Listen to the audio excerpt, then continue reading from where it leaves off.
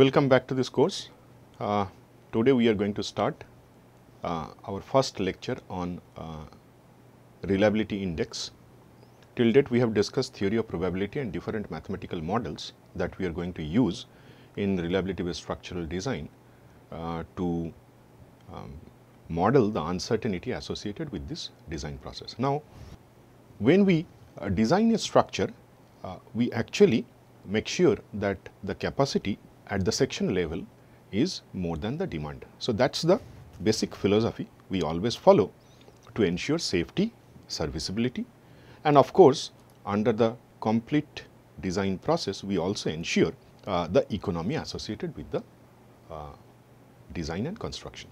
Now, in this framework where we play with capacity and demand, we actually look at non-dimensional number, as you can see on your screen. This number we call factor of safety, and if this number is more than 1, then obviously we have reserve strength to deal with any demand arising from the external or maybe sometimes internal also sources. So, when we adopt this safety based design, then we normally do it in the deterministic framework, and then in that process, from our experience we have seen that if two structures they are designed based on this approach and having same factor of safety because they are coming from the same design process, and if we construct two identical structure, then they offer different level of reliability or probability of failure, and it is also vice versa. Now, the question is why that occurs, and that actually motivates us to move further to include uncertainty within the design process. Now, when we talk about capacity and demand, individually both capacity and demand, they are function of different variables involving geometry, material, boundary conditions, then external loads, sometimes internal loads also, and various other factors. Let us take an example. If we design a portal frame, you can see on your screen, and this is for the moment it is exposed to the self weight which acts as an UDL over the beam. Now, that load is actually transferred through column and ultimately goes to the foundation.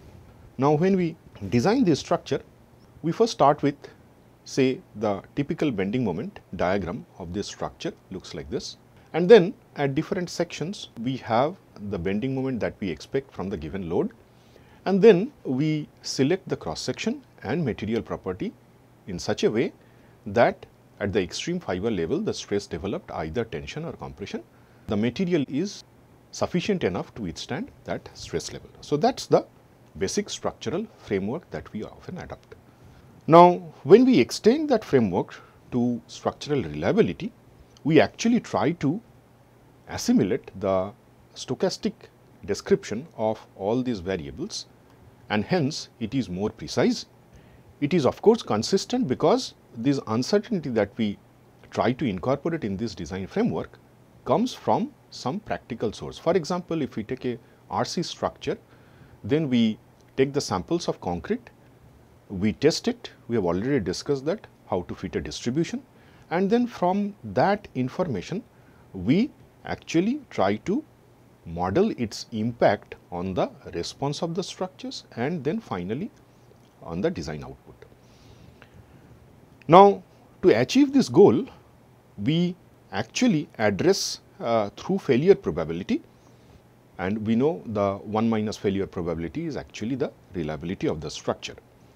Now, for non-routine cases where the conventional framework, design framework face difficulty, for example, under seismic loading which is random in nature, not always deterministic framework is sufficient enough to address the problem on hand, and that is the reason we move towards this structural reliability based approach.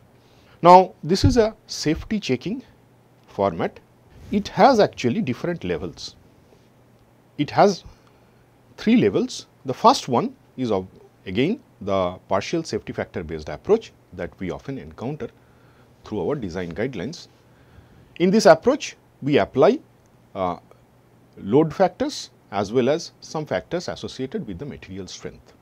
In general, we overestimate load through these factors and underestimate the strength, and that is how we try to ensure the factor of safety more than 1. And assuming that the reserve strength that we have through this process will meet the uncertainty associated with the structure when it is exposed to its original environment. Now, the second level or level 2 is where we find out the reliability of the structure at the component level. For that, we define certain limit states, and through these limit states again we quantify the capacity and demand, and then we model uncertainty more precisely compared to level 1. Now, obviously in this process we focus our attention at some structural components. So, for example, if you have a structure, we split it into slab, beam, column and footing, and then each component we design in this framework considering the uncertainty associated with capacity and design. So, from the partial safety factor based approach in a deterministic framework, we go to the second level where component wise we design considering uncertainty, and then in the third level we go for a more detailed approach considering the complete structure as a whole, and for that we often go for a high fidelity models in terms of structural analysis and design and in terms of also the reliability. So, all this we will discuss one by one as we progress further in the course. So, as of now let us focus on the level 2 reliability methods. So, for that let us consider steel beam as you can see on your screen. So, it is a cantilever beam and it experiences a point load at the free end, and the beam is defined by its geometry, that is the length of the beam and the other parameters associated with the stiffness, that is EI. So, for this beam if we design at every section, let us consider the support or maybe the deformation at the free end, then of course we have some allowable limits for that, and that is the capacity we have. So long the response of the structure is well within the capacity, then our structure is safe. Now, that actually gives us the mathematical framework to define what we call limit state. So, a limit state Gx is nothing but the difference between capacity and demand, and when this is equal to 0, it is just at the verge of failure. Just when the demand crosses the capacity, then it fails. So, if we take the limit state, in this case we consider the deformation at the free end. So, we have an allowable deformation. For the timing, let us consider L by 325 is the allowable deformation. This type of limits are often specified in the codal provisions, and then we apply the point load, and from the structural analysis we can find out the exact deformation at the free end. So, then using these two we can define our limit state. Now, if we graphically present this information, so we have capacity and demand, and then the blue line you can see on your screen where the Gx is exactly equal to 0. So, we have this xy plane or x1 x2 plane in this case is divided by this blue line into two regions, one is safe, one is unsafe, depending upon the value of Gx, whether it is greater than or less than 0. So, in this diagram, the Gx actually is perpendicular to this plane of paper, and the blue line is where that surface actually meets the x1 x2 plane.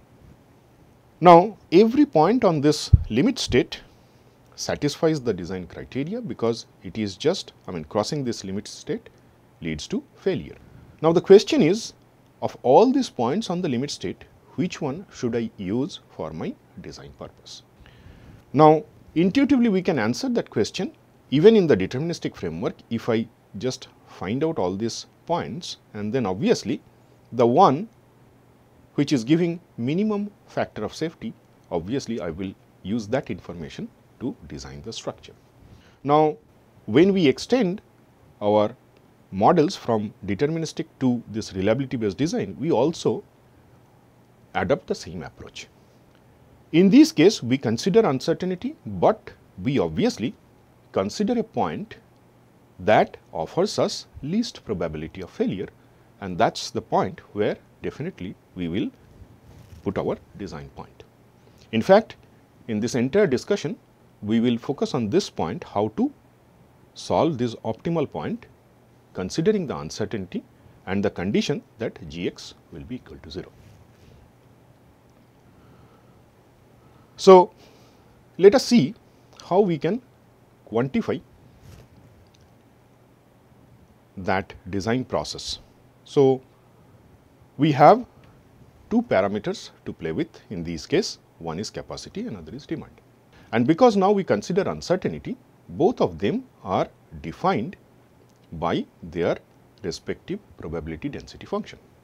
As you can see on your screen, we have capacity which is marked green and the demand which is marked pink. Now, I put some numbers in the axis just to demonstrate. In this case, for the time being, let us also consider that both of them are following normal distribution. So, we have a bell-shaped curve which is symmetric about this mean point. So, the mean demand in this case 25 and then mean capacity in this case 35. So, obviously in appropriate unit. So, what we can conclude that the demand, mean demand is less than mean capacity, and therefore, the factor of safety will be more than 1. So, we expect this structure to satisfactorily behave within the deterministic framework. But as soon as we consider uncertainty, you can see the capacity and demand can take any value governed by their respective probability density function. Now, there is a situation marked by this arrow. The capacity on the left hand side, whenever it is taking this value, because this is now uncertain, is less than the demand which is marked by the pink line on the right hand side of this arrow. Now, this is the reason why even factor of safety more than 1 can lead to failure. Now, our main objective now to estimate the probability of failure associated with this design process is to quantify the area under the common area under these two curves. So, we have already discussed how to quantify PDF in 2 dimensions. So, we will see how we can move forward and find out the area under these two curves. So, we have this PDF of capacity and demand. Now, what we first consider, let us look at the demand curve and then we try to find out what is the probability that small d will fall in this region marked A1, that is from d to d plus the differential increment dd. So, that we can easily find out from the PDF ordinate. So, we have fd of d multiplied by the incremental area, that gives this vertical marked area A1. Now, we are interested to find out the probability that C, the capacity, will be greater than D. So, now from this first expression we get the probability that D, that is the demand, will be within this differential area.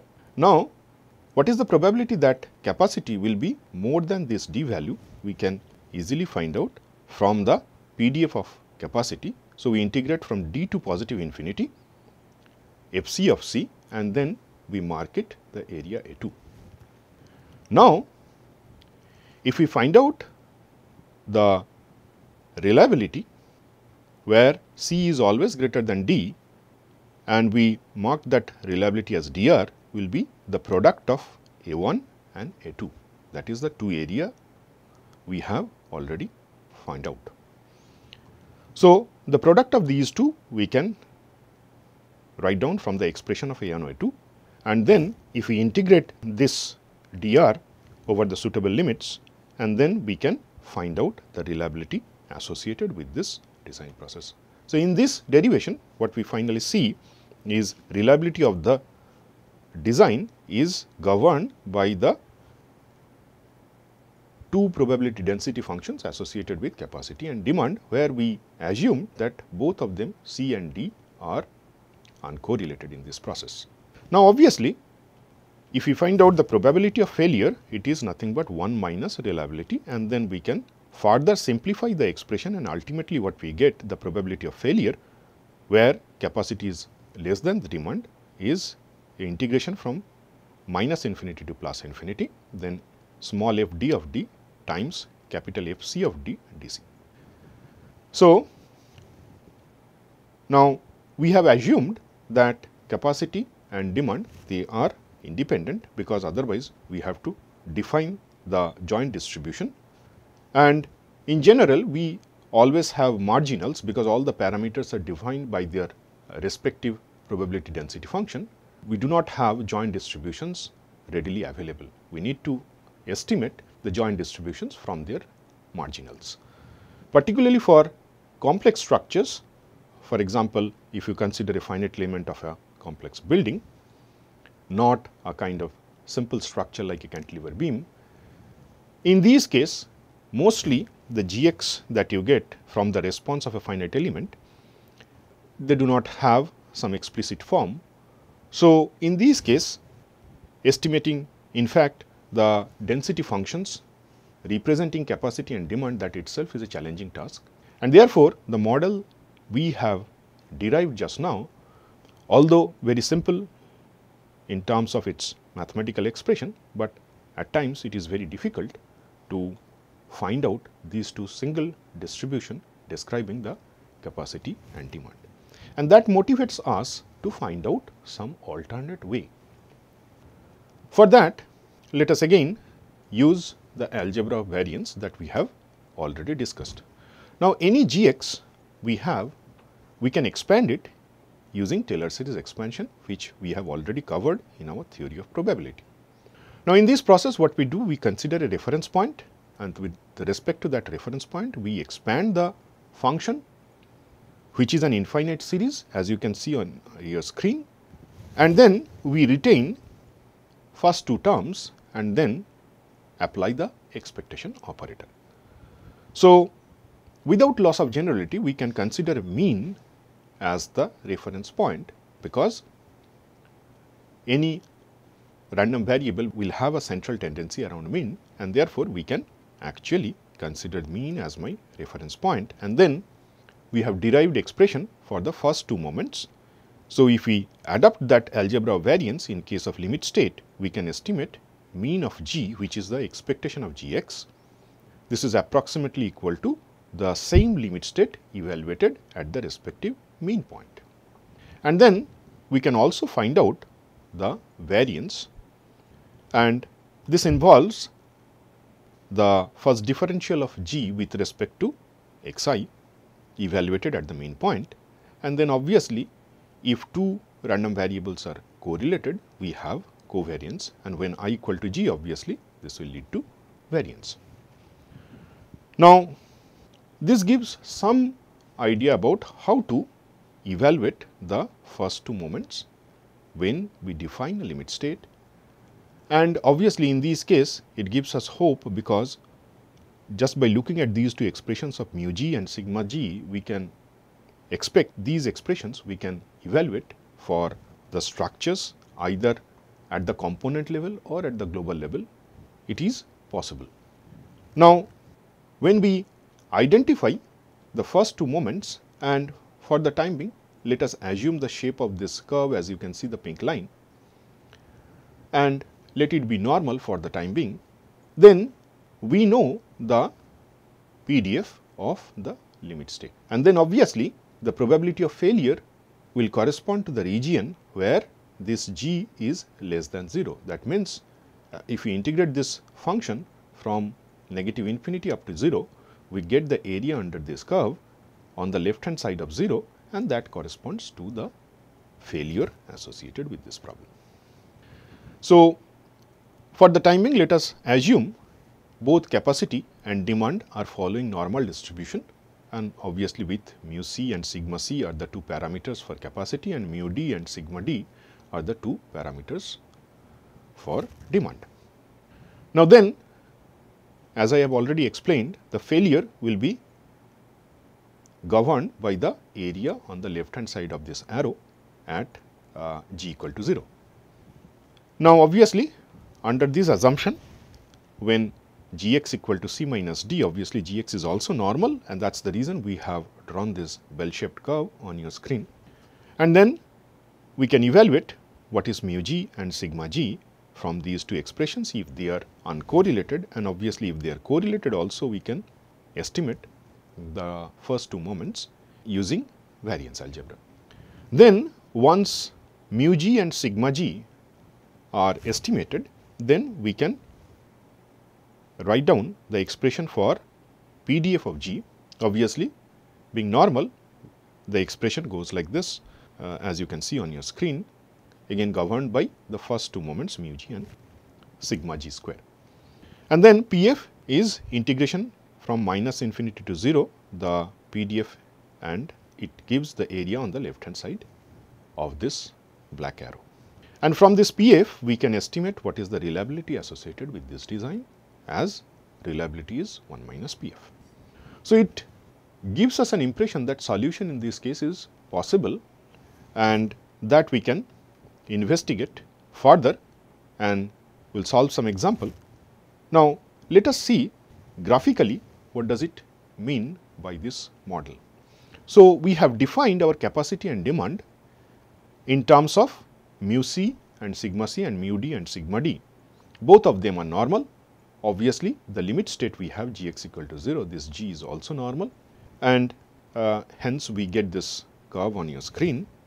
So from this curve, this is the mean point, and at 0 this vertical line, dotted line, marks the boundary that divides the safe and failure region. So anything on the right hand side is safe region, and on the left of this vertical line is the failure region. And then the distance from this vertical line to the mean point, let us for the time being define it as beta times sigma G. That we can do, where we have already figured out what should be our mu of G. Then from these graphical representations we can definitely find out the PF, and then this PF, because the PDF follows normal distribution, we can find out the integration up to 0 point, that is the dotted vertical line. Then it is capital phi, that is the standard normal CDF of minus mu G by sigma G. This we have already covered when we discussed definitions of random variable. Now if we look at this expression, mu G and sigma G, both of them, they have the same unit, and therefore the ratio of this is a non-dimensional number, and that's what we have marked using this quantity beta. So obviously PF in this case will be phi of minus beta. Now this definition was first proposed by Cornell, and hence we call it Cornell's reliability index, beta, which is the ratio of mu G and sigma G. So it is a non-dimensional number, and once we find out this number, we can correlate this number with the probability of failure using this relation phi of minus beta. It was published by C. A. Cornell in 1969. You can also refer to this paper for this definition of reliability index. Now if you take a problem, so we have that cantilever beam, and we consider the limit state where we have an allowable deformation at the free end, and then we have applied deformation that we can quantify using load and geometry and material properties. So in this case we consider three variables to be random, as you can see on your screen: load P, then length L, and Young's modulus E. All of them are defined by their mean and standard deviation value. So our objective is to find out first the reliability index, and once we find out the reliability index using Cornell's definition, we will find out the probability of failure associated with this process. So again in this case we adopt variance algebra, so that demands we have to differentiate this limit state with respect to the associated random variables. In this case, 3 random variables are there, P, L and E. So, we differentiate the expression Gx and we get the first differential with respect to all these variables. And then we adopt algebra of variance, as you can see on your screen. Then first we find out G of mu, which is the Gx evaluated at the mean point. So, we put the mean values of these random variable and find out what is the G mu. And then we find out the slope of G with respect to all these random variables and then evaluate at the mean point and we find out respective slopes. Then we can find out sigma G using variance algebra, as you can see on your screen. And finally, once we have mu G and sigma G, we can find their ratio, which is again a non-dimensional number, and in this case the value is 3.9712. That is the value of beta in this case. And once we have this beta, we can find out Pf, which is phi of minus beta, and that gives us a value of 3.5756 into 10 to the power minus 5.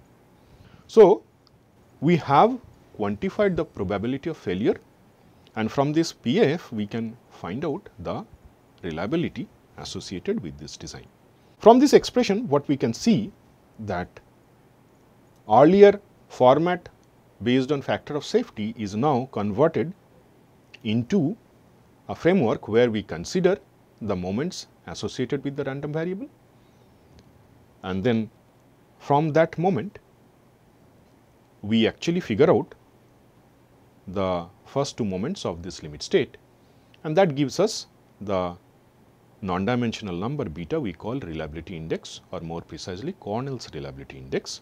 And in this process we expand Gx up to first order term using Taylor series expansion, and we go up to second moment where we estimate these 2 moments, first moment and second moment, with respect to mean, and hence we call this method as mean value first order second moment method, in short form MVFOSM.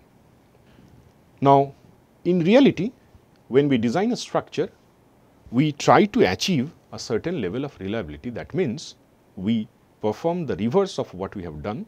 In this example, we have solved the forward problem where we have defined the limit state and the random variable, which are defined in terms of their mean and standard deviation. Then we find out what is the probability of failure under this given definition.